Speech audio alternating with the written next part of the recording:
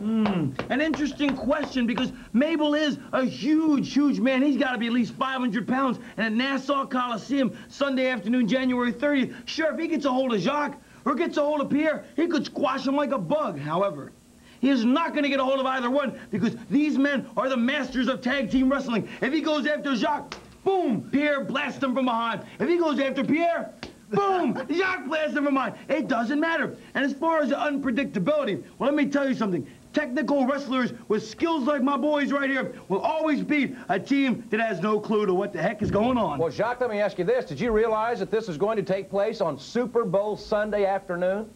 Super Bowl Sunday. You know what Super Bowl is? Yeah, I know what Super Bowl is, but you're talking about having some popcorn, sitting in front of the tube, and having a good time, bro? Well, let me tell you something, bro.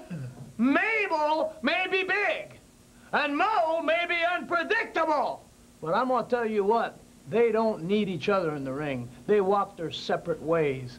Us, we need each other. We rely on each other. We belong together. We belong with these tag titles. And we represent the World Wrestling Federation in a tag team kind of way, if you know what I mean. So let me tell you something. When it comes down to the greatest tag team, where two people need each other, we will prove once again, Nassau Coliseum, that the Quebecers are #1.